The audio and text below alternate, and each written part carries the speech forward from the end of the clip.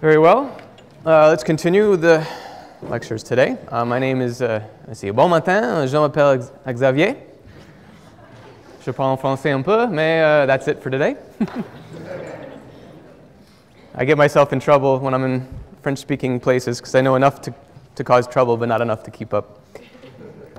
So I'm here to present on hydrogen in absorption and its applications, primarily from the observational side, although today I'll be working the nitty-gritty of even some of the astrophysics.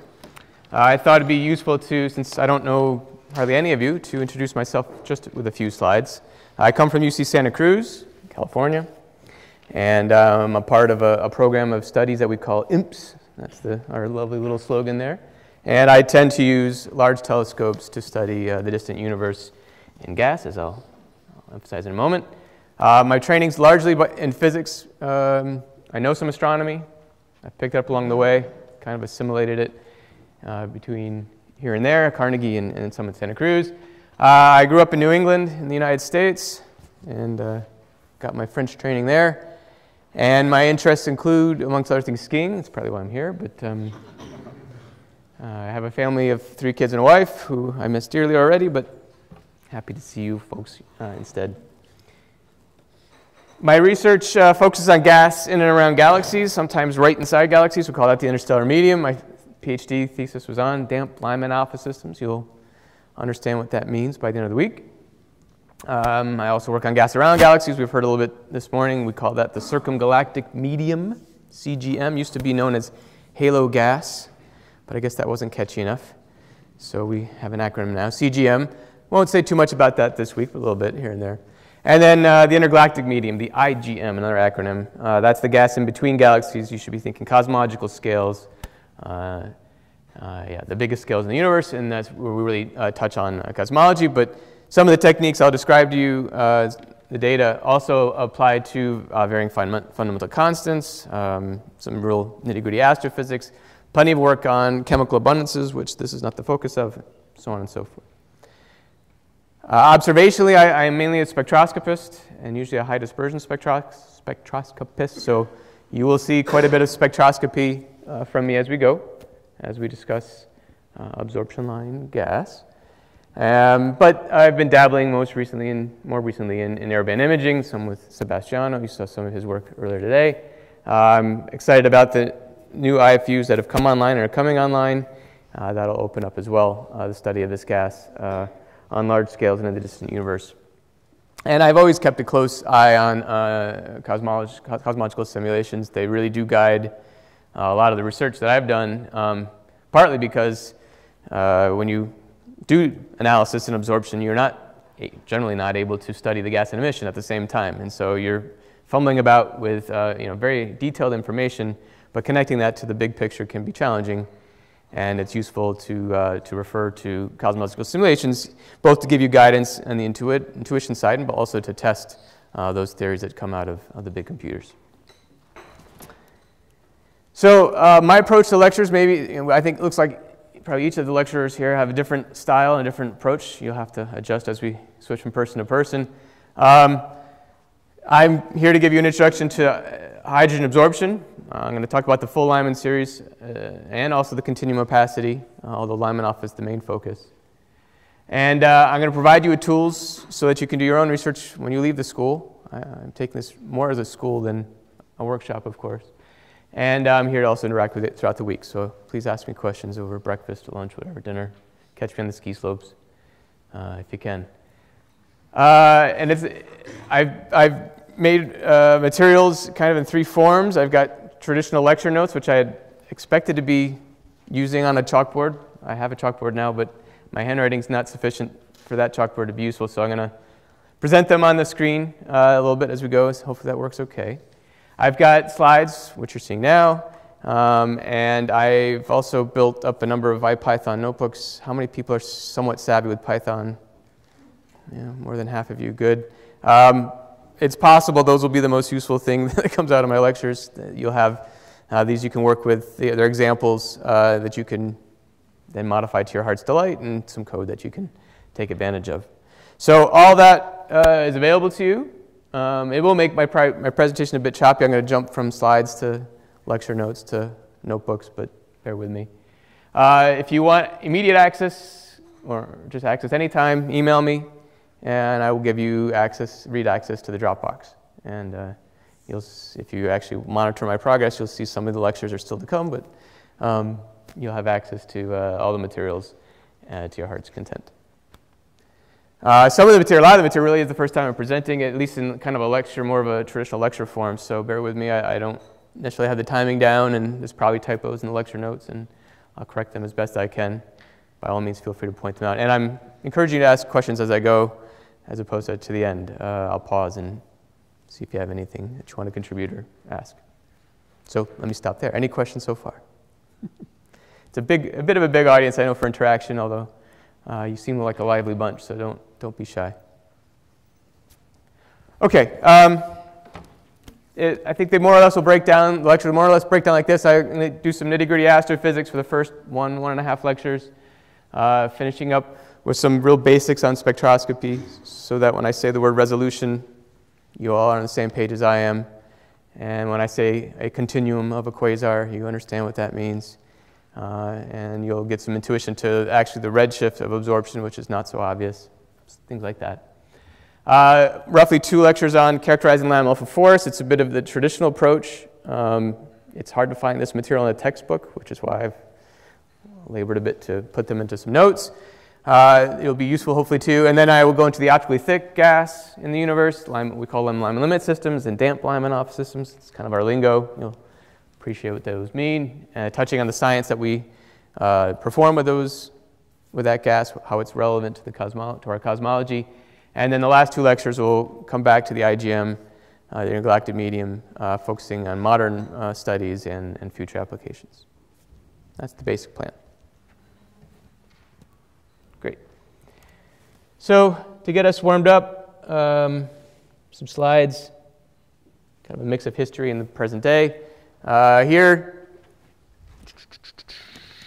is a spectrum. Here's your first one, from me at least. Optical spectrum taken with a Nichelle spectrometer, so high dispersion on the Keck telescope. And most of the analysis, most of the discussion that I will have throughout the week is going to be on the left-hand side of the spectrum here, the so-called Lyman-alpha forest. And those features there, which we'll get into in nitty-gritty, are the absorption lines that allow us to analyze this intergalactic medium and derive physical properties for the gas throughout our universe. Now, this field of study, that's right, I don't have transitions. This field of study really began with the discovery of quasars. So what's that now, 40, 54, 53 years ago by Martin Schmidt. And it was really amazing, only quite shortly after the discovery, and I highlight some work by these 2 infamous astronomers, Geoffrey Burbidge on the right, Margaret Burbage's wife on the left. They took some spectra of these, almost immediately took spectra of these distant quasars. With the Lick 3 meter, pretty heroic, a spectrometer at the prime focus camera. And here it is in its glory, absorption line spectroscopy, circa 1965. Here at the center is the light from that distant source, the quasar. These features on the side are their calibration spectra. It would allow them to turn that data into calibrated data so they could determine the wavelengths. Pretty amazing. Here is the emission, rather faint looking, from the Lyman-alpha emission from the quasar itself. And they recognized, even in what looks like a pretty smudgy spectrum, that there were discrete absorption features in that data that they could associate it with gas lying foreground to that distant quasar. And so already in the early days, they had hints or even recognition, here more cleanly, a metal line transition from carbon, that there was absorption gas in between us and that quasar, or associated with that quasar. That was debated within the data itself. Rather quickly as well, people, in particular Gunn and Peterson, this is not Peterson, that's Bacall, I'll show you in a moment, recognized that the fact that there was actually not so much the absorption, but the lack of absorption, the fact that there was flux, not a lot necessarily, but flux to the blueward of that Lyman-alpha emission peak of the quasar, indicated that the universe had to be highly ionized. And so maybe focus on this sentence here. It is observed that the continuum of the source continues to the blue of Lyman-alpha. so that there was emitted flux shortward of Lyman-alpha of the source. And Gunn and Peterson worked out that for that to be the case, and we'll work through this calculation ourselves, it must be the case that the universe was highly ionized to about 1 part in a million, maybe a few parts in a million, in order for the light to be transmissive through our cosmological space, intergalactic medium. Pretty insightful. But Colin Salpeter pointed out that if the neutral hydrogen gas was clumped into what they thought at the time clusters of galaxies, it's not the modern picture, of course, then this, instead of the continuum opacity, the overall, that Gunn and Peterson were thinking about, that the universe would have some mean density and absorb all the light, these gentlemen recognized that that the absorption, if it were clumpy, then would give you a discrete series of absorption lines, which is indeed what we observe now in the spectrometers. It's worth mentioning there were other, even earlier searches for intergalactic gas. With the 21 centimeter line, Mark mentioned this, so George Field made an effort to determine if there was, to search for really, extragalactic 21 centimeter absorption using bright distant radio sources and the hyperfine splitting of the hydrogen atom. He failed, and so just put an upper limit on the amount of gas out in the distant universe. And there was even searches for intergalactic molecular hydrogen early on, also failed. So other probes of the universe, but it's been Lyman-alpha really that's been our primary way of probing the neutral hydrogen throughout our universe. I jump forward about 20 years, not quite, maybe 15, and highlight research by Walt Sargent and Alex Boxenberg. These, with the buildup of high-quality detectors on 5-meter, in this case, class telescopes, really the Lyman-alpha force was revealed for the first time at pretty high quality. This is a single quasar spectrum, again, Lyman-alpha emission of the quasar. We'll see a bit more about that as we go. And then the series of discrete absorption features that this is really what we refer to as the Lyman-alpha forest. And it was quite a heroic effort to take, even with a 5-meter class telescope, and actually this was, I think, a 4-meter class telescope, to get quality spectra like this. Took many, many, many hours of integration, even nights of integration, to reveal this spectra. As I said, we will talk about optically thick gas. This is David Teitler, who led some of the pioneering work on that material. Lyman limit absorption. This is the continuum opacity from hydrogen. So I will also describe that in detail. And it's this optically thick gas which attenuates the radiation field of our universe. So the ionizing photons emitted by quasars, distant galaxies, and the like. Another pioneer of the field, Art Wolf, my PhD advisor, who really invented, if you will, the concept of damp Lyman-alpha systems and the survey of them for probing the neutral gas, in particular in galaxies throughout our universe. Here I focus on one of the early spectra of what we call a damp Lyman-alpha system, and maybe even by the end of the day you'll understand the astrophysics behind its absorption. With the advent of 10-meter class telescopes and large shell spectrometers, and by large you should picture something about this size here. So in one instrument that takes kind of the entire platform of the Naismith on a 10-meter telescope. The future generations, some of the designs are the size of a tennis court, so a spectrometer the entire size of this room.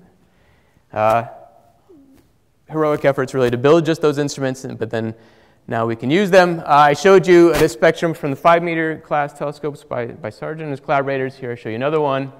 Again, the Lyman-alpha emission from a distant quasar, series of absorption features. We call this Lyman-alpha forest. And what with the 10-meter class telescopes really transformed our view and gives us really the modern view of the Lyman-alpha forest. And it's a little exercise I enjoy doing even with experts, with a crowd of experts.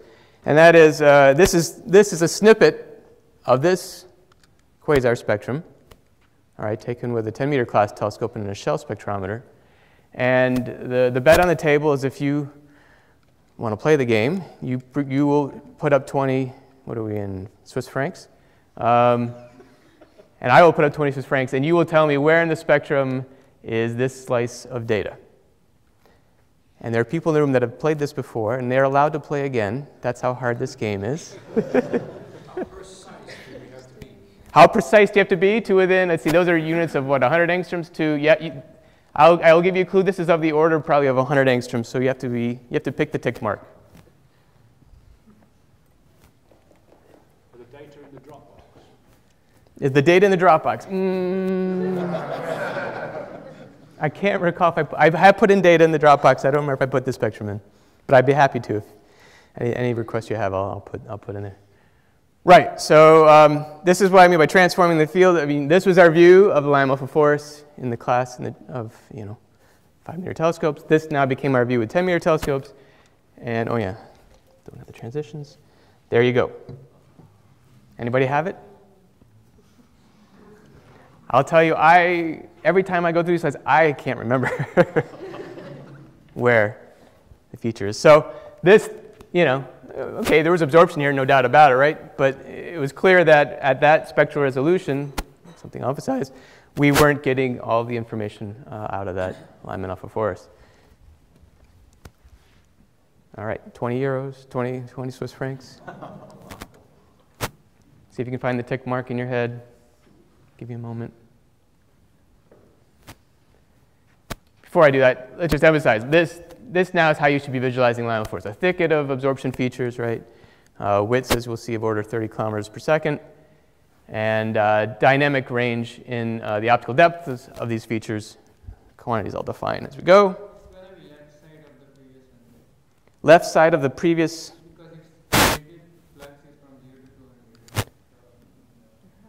So you're proposing somewhere down here? Yeah.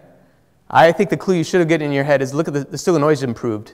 And usually signal noise is easier to get to the right. The observers in the crowd will appreciate. So that's about the only clue I have in my head.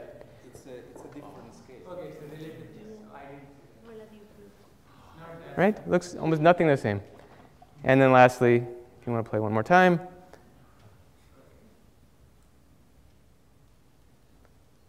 All right. Maybe that one makes a little more sense. Anyways, that became now observationally really our ultimate view of the Lyman-alpha force. At this stage, we now, with the 10-meter class telescope and a larger shell, we do have the spectral resolution to extract essentially all the information that's there. You can always improve on signal noise, okay, reduce the statistical errors, if you will. But in terms of the view, and much like now with Planck and WMAP, we've resolved out the CMB. With an Shell spectrometer and a 10-meter telescope, we've resolved out the features of the Lyman-alpha forest. And that's the first slide. So this is that. I wanted to just say one slide, or give one reminder that a lot of the techniques that we have used in characterizing the absorption from the intergalactic medium stem from work that was done previously on the interstellar medium. In the true ultraviolet, the transitions are in the ultraviolet and the far ultraviolet. But the true ultraviolet, of course, means Hubble Space Telescope or some other predecessors to that as well. And I highlight Lyman Spitzer here, who really laid out a lot of the fundamentals of absorption line analysis and wrote a nice textbook as well. So one of these here is gas in the our universe, sorry, our galaxy. And one of these is absorption from gas in the distant universe, and I also can't tell the difference. Probably if I really thought about it, because I know the instruments. But to zeroth order, the astrophysics is more or less the same, of course, and the data have now even become more or less the same, whether or not we're doing the experiment in our own Milky Way or the experiment at the edge of the universe. So one of those is here and one of those far away, and I don't even know. As I head towards the end of the week, I will introduce or stress the current paradigm for the intergalactic medium. It's an undulating density field. That's how you should view it. This is something that came out of numerical simulations quite nicely. Still does. So it's really a paradigm of our modern cosmology. Here in the central panel is fluctuating densities on large scales, maybe tens of megaparsec scales here. And those fluctuating densities and complex velocity field associated with expansion in the universe and peculiar velocities associated with collapse, gravitational collapse, give rise to an undulating flux field, which is what we observe in the data.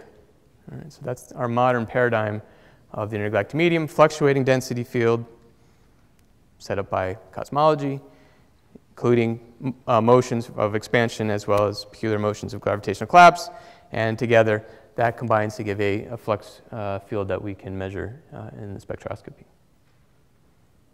So today the IGM is used as a cosmological tool. I'll probably say a few slides at least towards the end on one of the new experiments, which is to use the clustering or the correlations in the flux field, in the density field as we estimate from the intergalactic medium on large scales. That can give you a precise, reasonably precise estimate of baryonic acoustic oscillations. This is driving some of the next experiments on the IGM. Another area of research, one that I'm involved in, is to use background galaxies instead of quasars to map out, again, the density field in the foreground and study the tomography of density fields with roughly megaparsec or a few megaparsec resolutions. So using the absorption associated with, that we believe in this paradigm correlates with the density field to map out the density field in the early universe. I think that's all I had, yep, for a quick introduction. Any questions so far? Did I have an overview? Nothing? Great.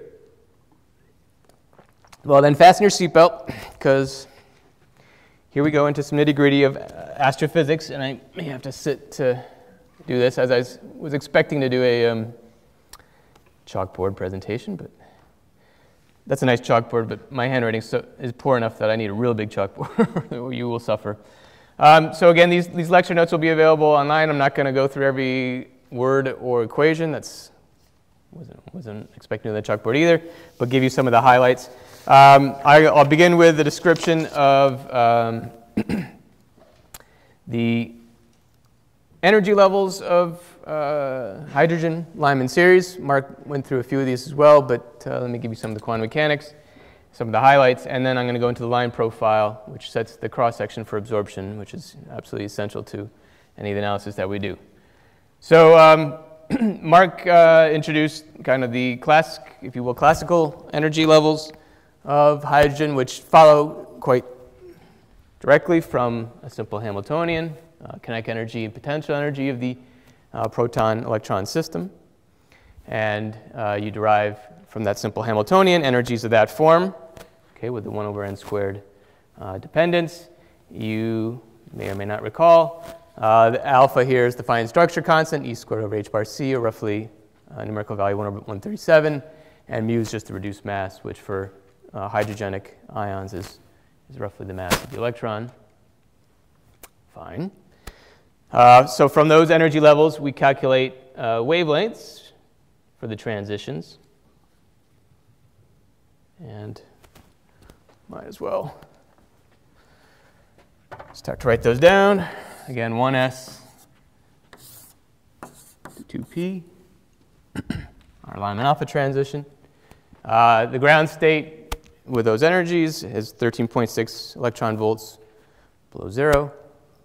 And the first excited state is 3.4 electron volts. So the difference in those energies gives us a rest wavelength of order 1215 angstroms. When we do that calculation, here are the first few lines of the Lyman series, we get a number of something like this, 1215.68 angstroms. But when we go to the laboratory and actually measure the energy or the wavelength of that transition, it's slightly off. 12.67. Now, you might say, well, who cares about a couple hundredths of an angstrom? Turns out a couple hundredths of an angstrom is a few kilometers per second, about 3. And that's even a few pixels on a detector within a shell spectrometer. So easily to measure. Clearly something's amiss or not complete in our description of the energy levels from just the simple Hamiltonian. And you may recall, so let me go into a little bit of the quantum mechanics here. spin-orbit coupling. The cartoon you should have in your head is an electron with its own spin. Put it in the rest frame, and you have a proton with an angular momentum moving about it. The motions of the proton around the electron gives you a current, which is just V cross E. V we can express in terms of the angular momentum, as Mark emphasized. That's, as you know, that's quantized. And the electric field is just the derivative of our electrostatic potential. Okay. And then the energy of that interaction is just the dipole dotted in with the magnetic field, where we have the dipole from the spin of the electron. And that's the basics of spin-orbit coupling.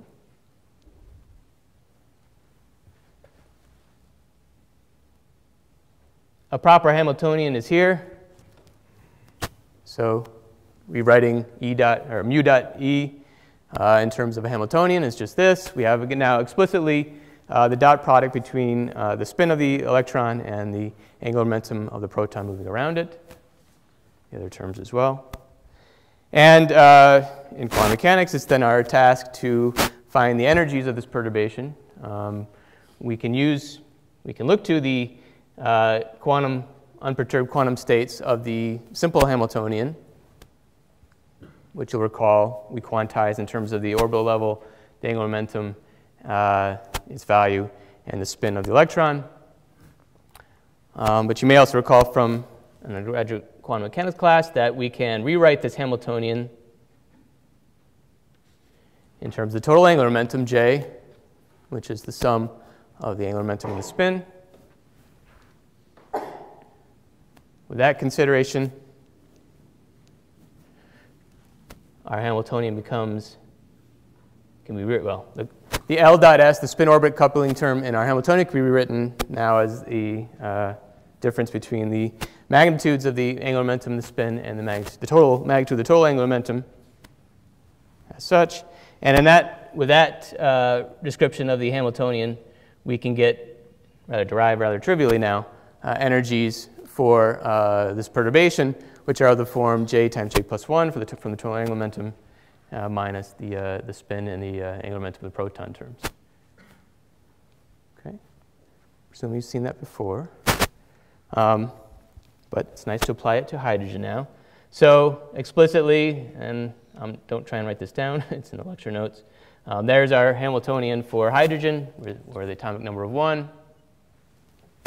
You do the calculation for the 1s to the 2p level, knowing the radial eigen states for the 1s and the 2p levels. Messy algebra ensues. But let's skip to kind of the bottom line, which is this.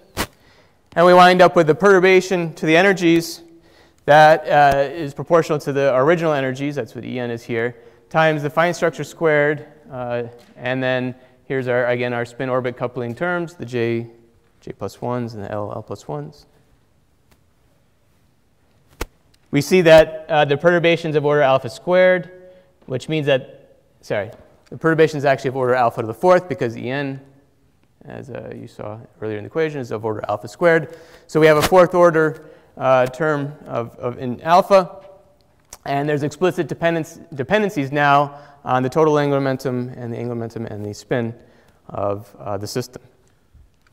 So applying that to hydrogen, which is what we're really after, and just in terms of spin orbit coupling, we have a splitting now of the 2p level,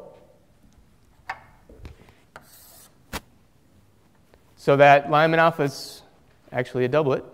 There are permitted transitions from both 1s to 2p at the 1/2 with j of 1/2 and 1s to 2p at j of 3/2. And we estimate a splitting of the order of kilometer per second between that pair of transitions. Not too important, kilometer per second, to even our absorption line studies, but potentially important to radiative transfer studies, although probably not generally.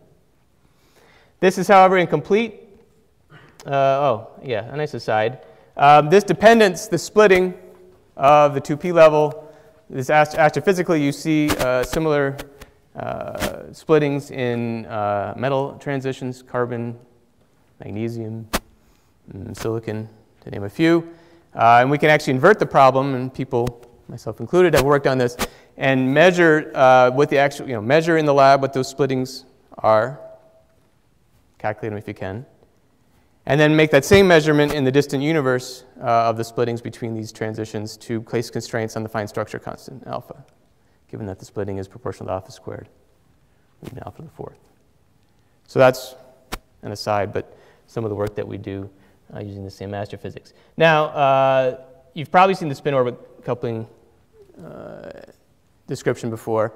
You may not fully appreciate, or may have forgotten, that this term, which goes like alpha to the fourth, is not the only correction to the standard Hamiltonian that is proportional to alpha to the fourth.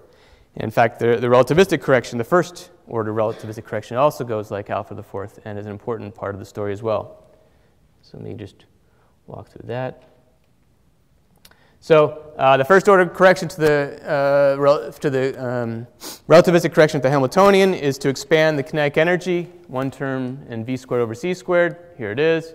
That's just the non-relativistic. Here's now the first expansion of the kinetic energy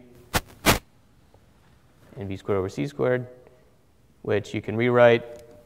Doesn't look obvious, but I verified this last night. The relativistic perturbation then becomes this, p squared over 2m squared, so our kind of our original term squared. Fine. There's no explicit spin dependence in that perturbation, which is, say, it commutes with both L and L squared, and the standard eigenfunctions immediately diagonalize that perturbation. So it's relatively straightforward to get the energies. Probably the easiest, most insightful way, if you will, to derive them are to recognize that this term is equal to our original Hamiltonian minus the electrostatic potential squared. And with that substitution, it's again pretty straightforward, although don't dwell on the algebra here, to determine the energies of the relativistic correction. So this is just the squaring out those terms, working them out from the eigenfunctions, and it reduces kind of magically, really, to just two terms, again, in alpha to the fourth, I'll explicitly alpha squared here, a term that goes like the 1 over n related to just the radial functions, so from the potential term and from our original term, and then a term that goes like the angular momentum, or the inverse of the angular momentum of the system. So we can combine that with the spin orbit term, and really this one does look magical to me. The j plus minus 1 minus l plus minus 1 minus s plus 1 actually reduces entirely to just this expression. And perhaps that's what you should walk away with, I think, more than anything else from these first few pages of notes, is the corrections to alpha to the fourth on the original Hamiltonian is just this, which depends only on the orbital level and the total angular momentum of the system. So no explicit L dependence nor S dependence, and if you recall your Hund's rules, you'll recall that higher J implies higher energy, which is indeed which we've derived from this pair of corrections. So here, somewhat in its glory, is the corrections to the 1s and the 2p states. Again, still a splitting of the 2p states between the 2p 1/2 and the 2p 3/2. And now even a small correction to the ground state from our relativistic correction. So does that explain the difference between our Rutherford approximation for the wavelengths and our observed wavelengths? The answer is yes, of course. The wavelength shift, delta lambda on lambda, is proportional to delta E on E. We've just calculated the delta E's. If you are measuring just one characteristic energy for Lyman-alpha, now we need to take into account this splitting of the 2p state and the relative weights of the two. J of 3 halves, of course, has a 2j plus 1 degeneracy associated with it. So we have 4 available states for the 3 halves, 2 available states for the 1 halves. So the energy that we derive is just a weighted by the degeneracy energy shift for the 2p levels from the 1s. That's all I've done here. And we measure that the shift in wavelengths for Lyman-alpha from the Rutherford expression is just a 0.014 angstroms as measured in the laboratory. Let me pause there. Any questions on that? I know it's a bit heavy, but I think it's nice to understand, appreciate the origins of the Lyman-alpha line in its glory. Of course, you could even do higher perturbation corrections, but those become nearly unmeasurable.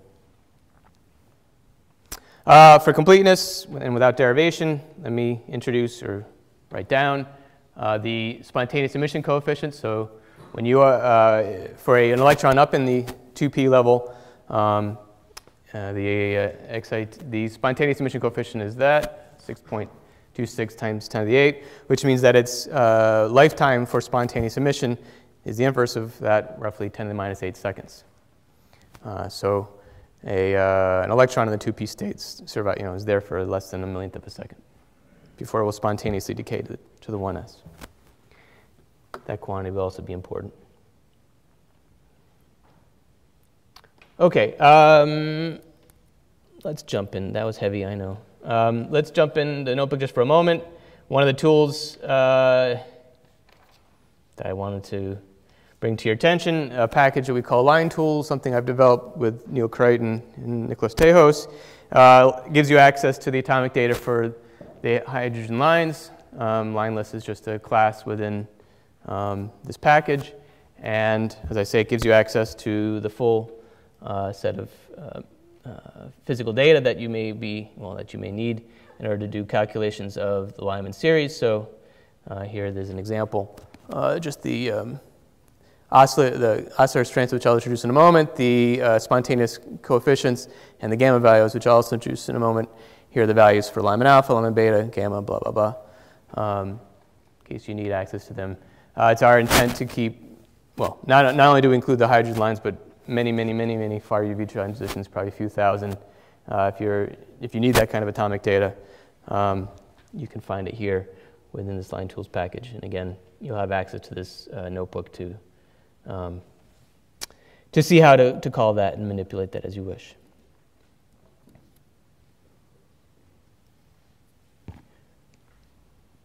Okay, line profile.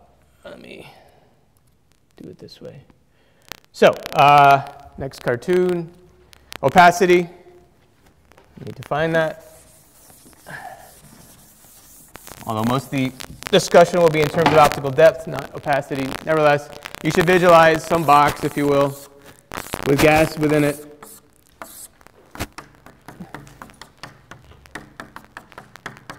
And we'll characterize that gas by a number density, J, and we will now derive the cross-section of that gas to some energy level K, which has an explicit frequency dependence. And so the opacity, you should be thinking of radiation traveling through the box.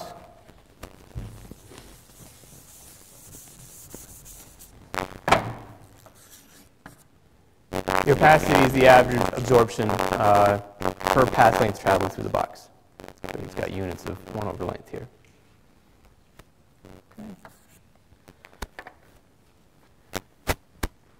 Number density is straightforward. The cross-section is now what we'll delve into. So let me define a line profile, phi, which captures the frequency dependence of the absorption of the cross-section. And we will hide in sigma jk all the quantum mechanics and physical constants that come along with the normalization of that cross-section. All right.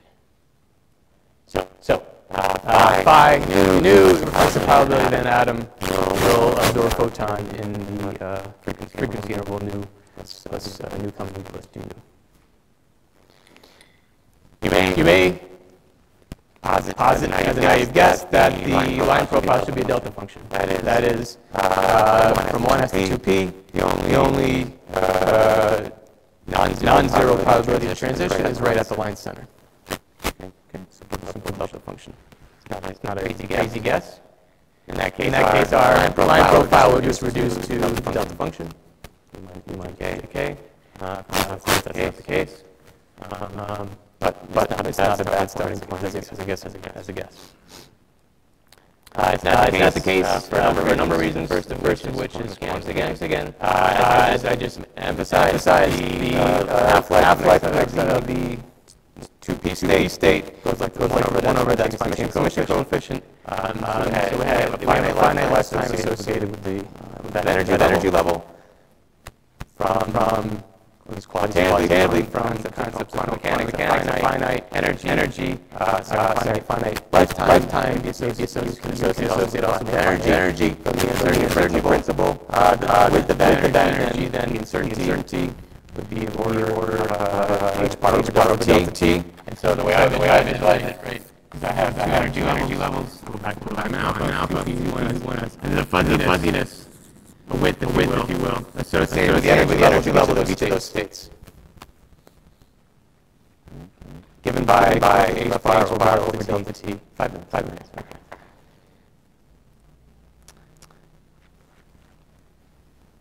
So I derived Mark actually the description of that fuzziness, if you will.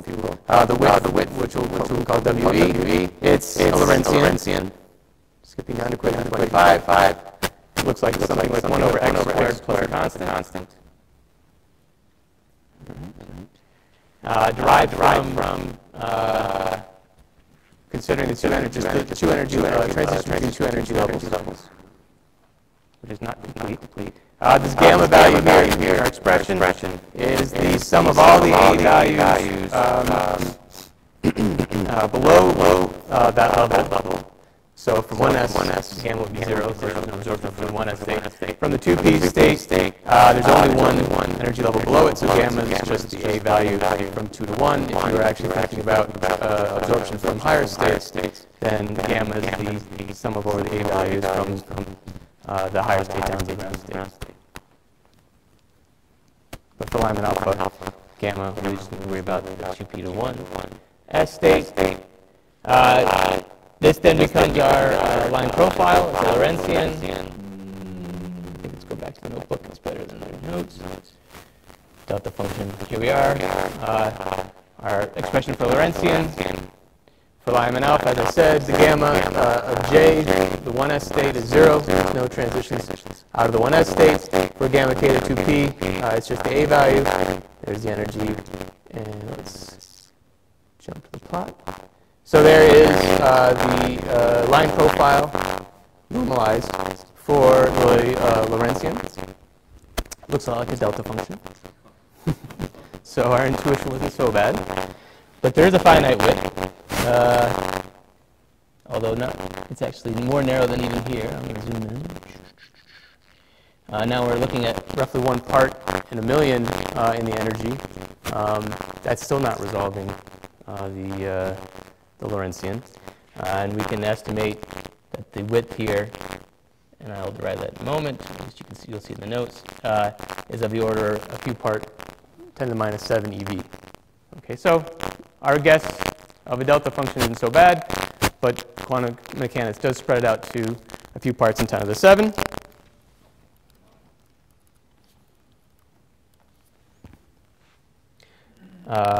Okay, and we can now express our line profile phi of nu as this Lorentzian. Fine. The other aspect of the Lorentzian, which I wish to emphasize, are the damping wings, which motivate the so-called damp Lyman-alpha systems.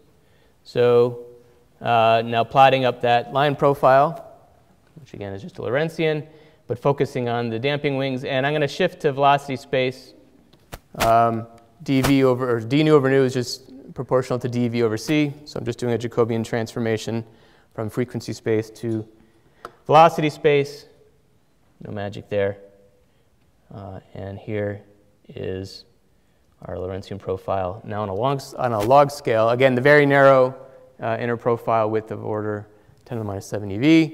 But lo and behold, these wings, okay, out at in velocity space, out at hundreds, thousands of kilometers per second, which are down by about 10 orders of magnitude, okay, in the line profile, which means 10 orders of magnitude in the cross section. That's a lot of orders of magnitude.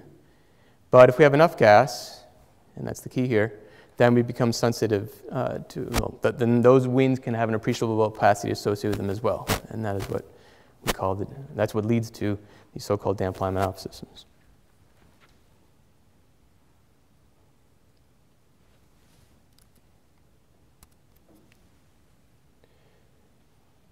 I've said all that. Let's actually calculate this width. I mentioned it's 10 to the minus 7. The maximum in our cross section becomes this. And I've now introduced the oscillator strength, which hides within it all the quantum mechanical calculations necessary for the normalization. For Lyman-alpha, that's of order 0.4. Okay. Some physical constants to get the rest of the normalization. And we can ask what is the width at which that line profile is about half of the peak. Works out to the sum of the gamma factors over 4 pi, which for Lyman-alpha, oh, ignore that, which for Lyman-alpha is just a few times 10 to the minus 5 angstroms, very, very tiny, or about 10 to the minus 2 kilometers per second. So very, very small for our Lorentzian. So this is essentially a delta function, at least even in our astrophysical terms of what we can measure with a spectrometer. Out of time for now? Okay, fine. Next time, that's the heaviest as I go, I promise. Next time, we will go into the Doppler broadening and quickly now look at the effects, or actually produce our own absorption lines, idealized absorption lines, before carrying those concepts to the actual spectra themselves. All right, so thank you.